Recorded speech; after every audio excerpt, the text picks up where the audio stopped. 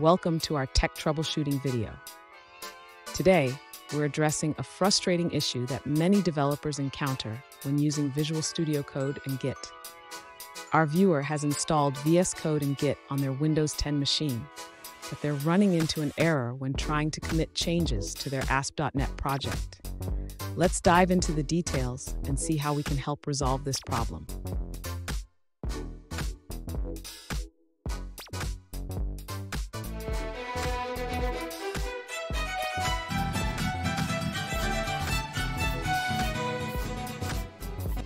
Welcome back to another technical video. We're gonna go through the question, the answer, and I hope that you get the solution. Guys, I hope you stay crazy just a little bit like me and work your way through to getting to that end resolution. Let's get started. The first step to resolve the Git error in Visual Studio Code is to ensure that your project is initialized as a Git repository.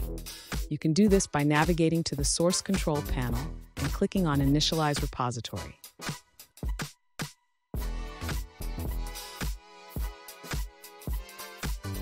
If you encounter the error message stating fatal, not a Git repository, it indicates that your project directory is not recognized as a Git repository.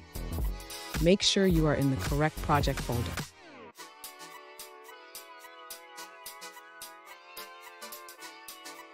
Next, you need to configure your Git user information. Open your terminal and run the following commands to set your global username and email. This is essential for committing changes.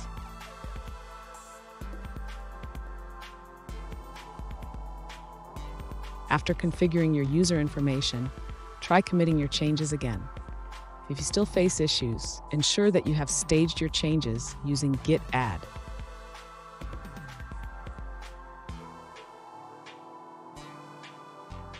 Finally, if the problem persists, check your Git installation path in Visual Studio Code settings. Make sure it points to the correct Git executable. You can do this by editing the settings.json file.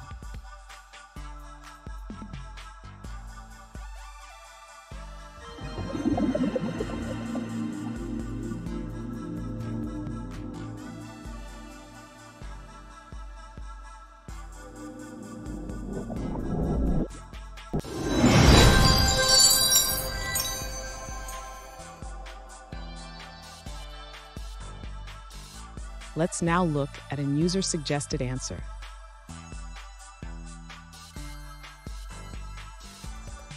If you're facing a Git execution error in Visual Studio Code, start by checking the Git log outputs. You need to configure your user email and name.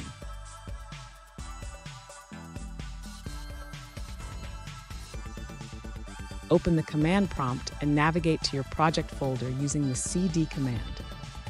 You can set your email and name globally or just for the current repository.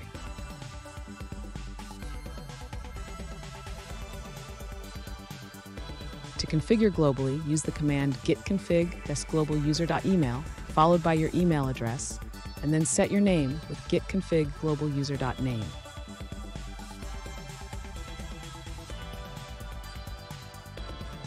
And that's it, guys. We've gone through, answered your question, I hope, and you found that resolution. Guys, if this helped, please hit subscribe. I'd really appreciate it. And until next time, have a good one.